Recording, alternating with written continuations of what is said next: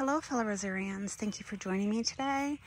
I wanted to do a spotlight on one of the first blooms that I've had on a climber.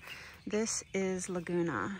Laguna, I was really nervous about initially because everybody told me it's just a complete monster or a house eater.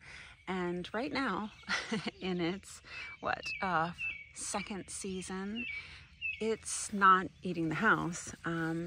But hey, you know what? If it wants to take over the whole side of this fence, I think I'm okay with that. Not a whole lot of scent, but a pretty pop of color. I'm gardening in zone 8A, and I like to look for roses that are black spot resistant. This is a Kordes rose, so I would expect nothing other than being black spot resistant, and it currently is.